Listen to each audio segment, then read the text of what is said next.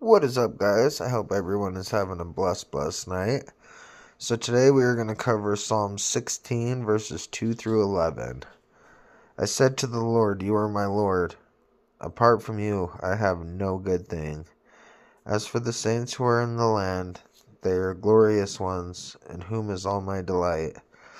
The sorrow of those will increase who run after other gods. I will not pour out their liberations of blood, or take up their names on my lips. Lord, you have assigned me my portion and my cup. You have made my lot secure.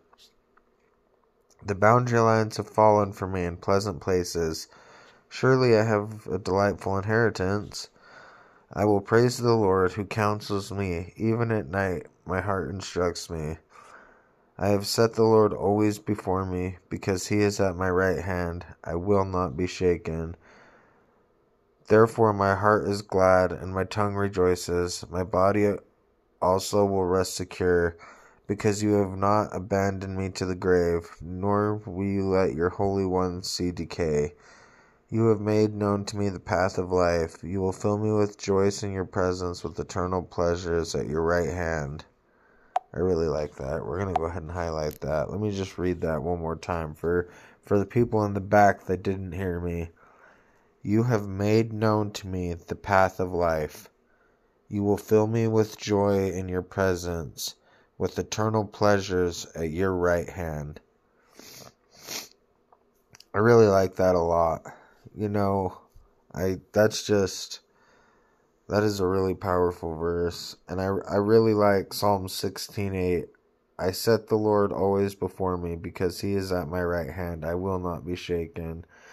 And that verse is really strong because it's basically saying, as long as you put him first, then whatever you do, you will be protected. And that's not to say that you can just go sin all willy-nilly, because that's being lukewarm.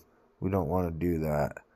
But if we are doing what we are supposed to do, if we are praying every day, if we are reading our word,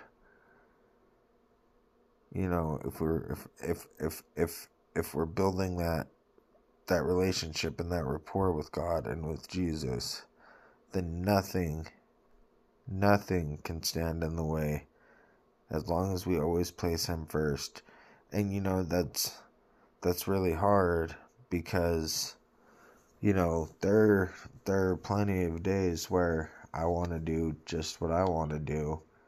I don't want to do what God wants me to do. And as Christians, that's something we really have to work on, every single day. We have to get in the habit of, okay, this is what I want to do. But every time I start something with what I want to do, it doesn't end well. But every time I place the Lord first, and I start it with him at the head, things turn out okay. And there's a lot of times where I pray for something I want, and I might not get it right away, because if God gave you that money right away, if God gave you that business right away, if God gave you that relationship right away, you wouldn't be in the proper space mentally, physically, spiritually to handle it. That's why God does things on his time and not ours. And that's, something I'm personally working on every day. I'm trying to get so much better about that.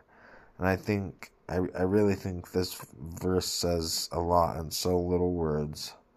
But that's going to be it for tonight. It's 3:14 a.m. here, and I just got off work, so I'm going to hit the hay. You guys have a blessed night and stay safe, and I will catch you tomorrow.